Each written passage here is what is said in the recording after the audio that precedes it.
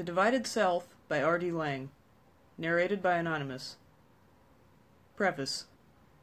This is the first of a series of studies in existential psychology and psychiatry, in which it is proposed to present original contributions to this field by a number of authors.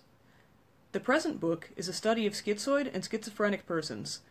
Its basic purpose is to make madness, and the process of going mad, comprehensible.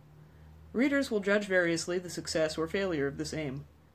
I would ask, however, that the book should not be judged in terms of what it does not attempt to do. Specifically, no attempt is made to present a comprehensive theory of schizophrenia. No attempt is made to explore constitutional and organic aspects. No attempt is made to describe my own relationship with these patients, or my own method of therapy. A further purpose is to give in plain English an account, in existential terms, of some forms of madness.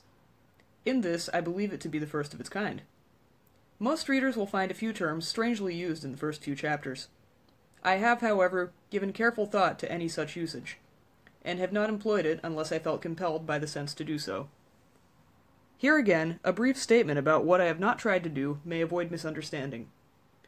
The reader versed in existential and phenomenological literature will quickly see that this study is not a direct application of any established existential philosophy. There are important points of divergence from the work of Kierkegaard, Jaspers, Heidegger, Sartre, Binswanger, and Tillich, for instance. To discuss points of convergence and divergence in any detail would have taken me away from the immediate task. Such a discussion belongs to another place.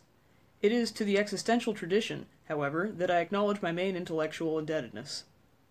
I wish to express here my gratitude to the patients and their parents about whom I have written in the following pages.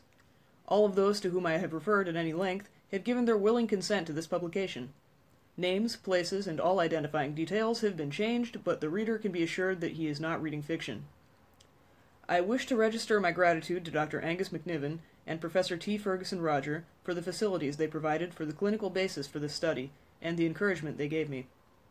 The clinical work upon which these studies are based was all completed before 1956, that is, before I became an assistant physician at the Tavistock Clinic, when Dr. J.D. Sutherland generously made secretarial help available in the preparation of the final manuscript. Since the book was completed in 1957, it has been read by many people, and I have received such encouragement and helpful criticism from more individuals than I can conveniently list. I would like to thank particularly Dr. Carl Ebenheimer, Miss Marion Milner, Professor T. Ferguson Roger, Professor J. Romano, Dr. Charles Rycroft, Dr. J. Shorstein, Dr. J.D. Sutherland, and Dr. D.W. Winnicott for their constructive reactions to the MS. R.D. Laing.